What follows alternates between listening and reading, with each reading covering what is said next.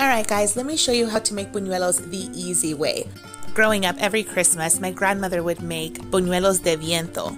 It was only until I got much older that I realized that there was different ways to enjoy buñuelos, and this here is one of the most popular ways.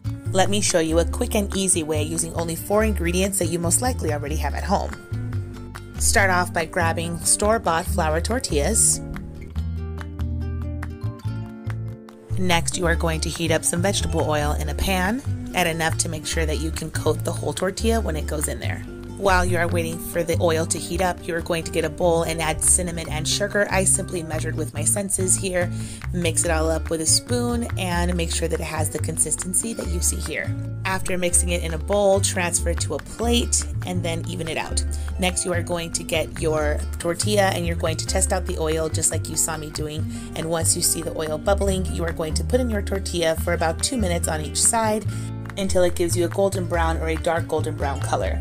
Once done, very carefully get some tongs and add the hot tortilla onto the plate with the cinnamon and sugar, and very carefully drizzle the cinnamon and sugar on top of the hot tortilla with a spoon.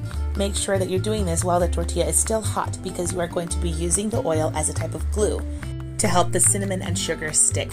Once you've done that, get very clean hands or your tongs and you're going to lift up the tortilla and remove any excess cinnamon and sugar and then transfer it to another plate. And you are done. Either serve immediately while hot, it can also be enjoyed cold. Some people like to enjoy it just like this or like to add like a thick piloncillo type of syrup right on top before consuming. That's how it was first introduced to me, but either way, you're in for a delicious treat. I presented this with some café de la olla and it was a hit. Follow for more.